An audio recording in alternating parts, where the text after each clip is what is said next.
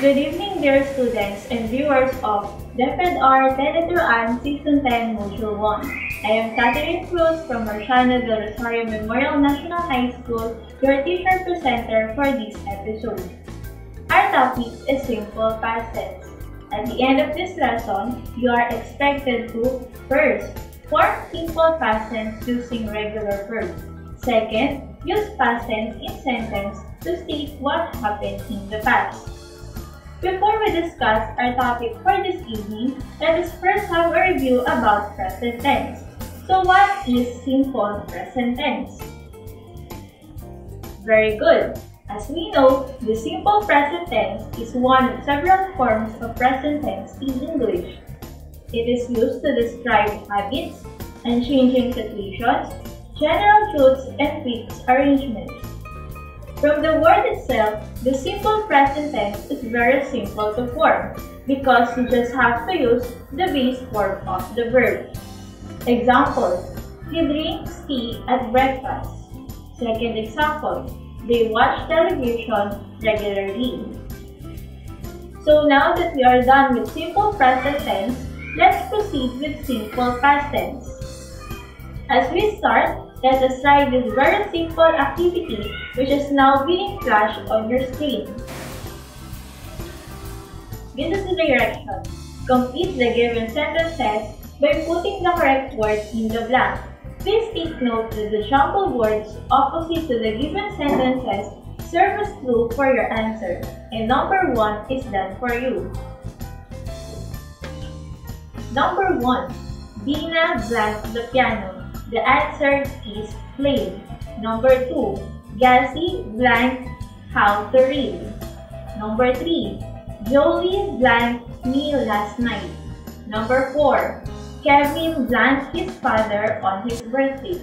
And number 5. Lenlen blanked the balloon. Okay, let us check how you answered this activity. So here are the answers. Number 1. Played. Number 2. Learned. 3. Texted. 4. Surprised. And 5. Popped. So how many scores did you get? Very good. Based from the answers that we had, what do you think is common among them? Very good. They all end with ed. Do you want to know why? Because they are all regular verbs in their simple past tense. So what is simple past tense? Simple past tense. The simple past tense is used to talk about a completed action in a time before now. The time of the action can be in the recent past or the distant past, and action duration is not important. Take note that you always use the simple past when something happens, so it is associated with certain past time expressions. Examples. I sometimes walk home at lunchtime. The word sometimes indicates the frequency of the action. Second example, she finished her work at 7 o'clock. The phrase at 7 o'clock expresses a definite point in time. Number 3, people lived in caves a long time ago. A long time ago indicates the indefinite point in time. Here are some words that tell us something happened in the past. Yesterday, last night, last week, last month, last year, already, and earlier. Now that we know when to use simple past tense, let us now proceed with how regular verbs in the past tense is being formed. Please take note that when you want to explain what we did in the past, we use the ending ed in our action verb, but not as simple as that. In this lesson, you have to remember 3 things.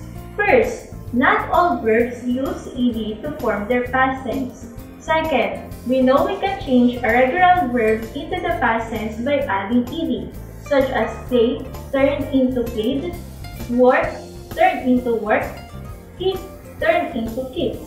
But if the verb ends with the letter E, only add a D to make the sentence past tense, such as dance turned into dance, like turned into liked, bounce turned into bounce. So let us see what happened to the verbs when they become past tense by another set of examples flash on your screen. So from the present tense, we learn how to read. We will change it into past tense. It could become, last week we learned how to read. Take note of the additional past time expression last week that indicates past action. Next is, I play the flute. The letters E and D were added to play to signify simple past tense. Now that we have learned about simple past tense, we will be having a simple activity later to check your understanding about the topic. For the meantime, let's pause for some reminders from our station.